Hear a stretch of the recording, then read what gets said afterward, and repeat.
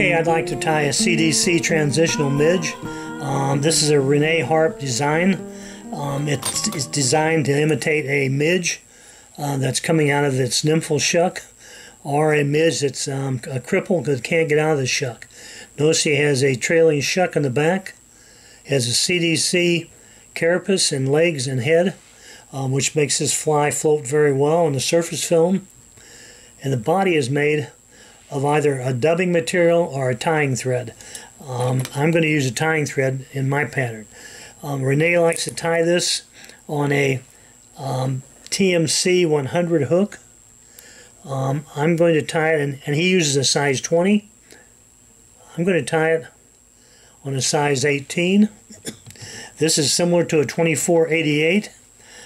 My 18 is a 2X shark shank, so if you compare it to the TMC 100 size 20, notice the shanks are about the same length.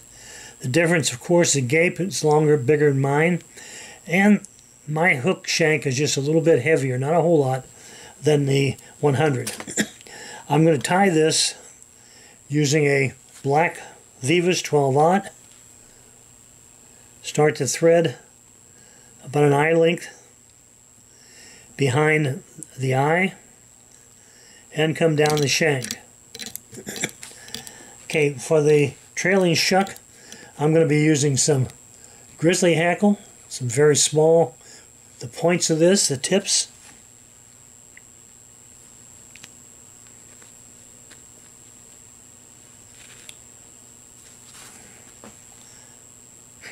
Okay, I'm going to measure this, the length of the shank.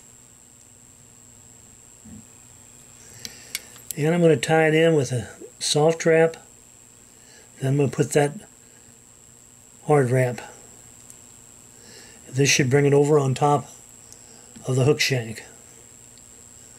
Okay, I'm going to capture my hackle down the shank, clip off the excess. Then I'm going to bring my thread back to a point on the shank that's right above the tip. For the body, I'm going to be using some CDC natural puffs. I'm using a light, and I like to use the light because I can see it a lot better in the water.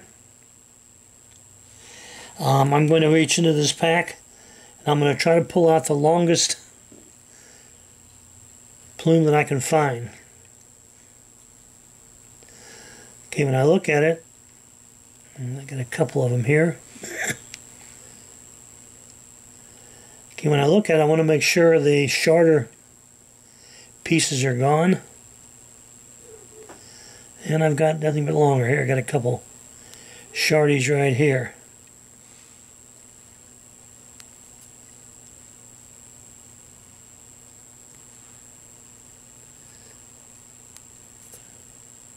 Okay. Bring this together a little bit and make it easier to work with. I'm going to wet it. When it dries, it won't be a problem.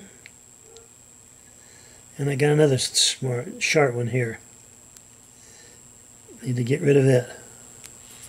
Okay, I'm going to tie this with the butt end forward, and I'm going to go slightly over the end of the eye with the tip. And I'm going to put in a pinch wrap to hold it in place. And then we'll lift it up, build a small dam here so this CDC puff doesn't work forward.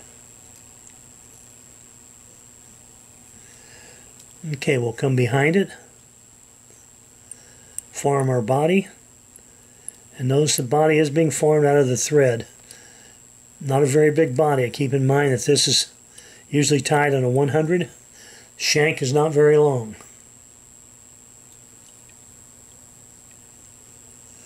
Want to make sure we've got everything covered. Okay, then we'll come back up, lift up our tip, and bring our thread in front.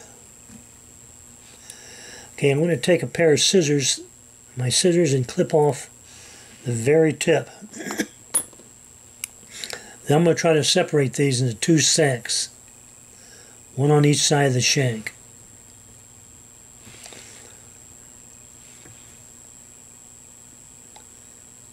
Wet them a little bit helps in the separation.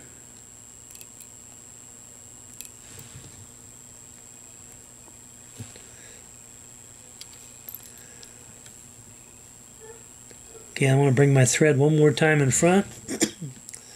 Looks like I got a few more on the far side here than I do on the near side. Okay, that's not too bad. I'm going to go in the middle, clip out just a few.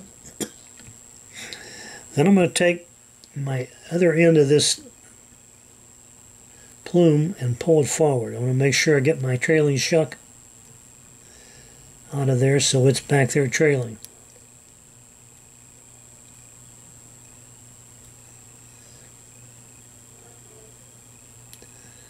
Okay, I'm going to hold it.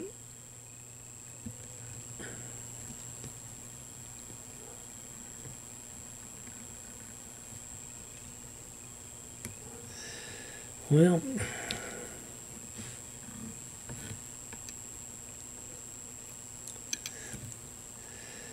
that's what happens when you get a real sharp plume. It's hard to work with. The longer the plume you have, the easier it is to work with.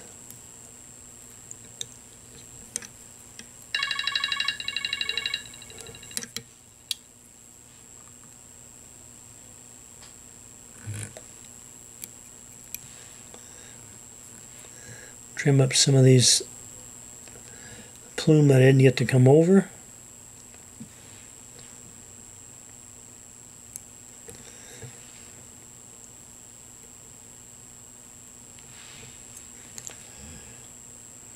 Okay.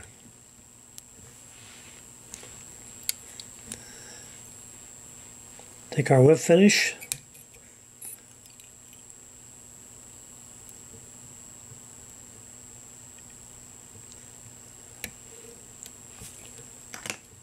Tie it down, clip our thread, and clean it up some more.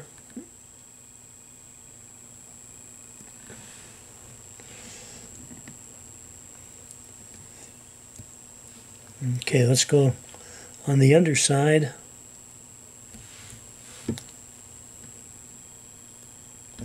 Pull them out. And we'll clip anything that we may have had there. And I'm going to cut off the head.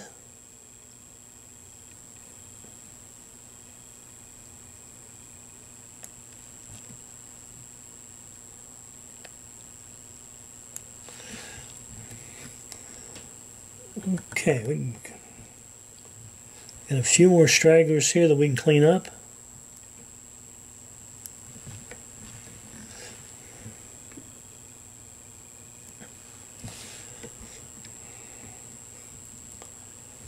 Okay, looks like there's one on top here. Okay.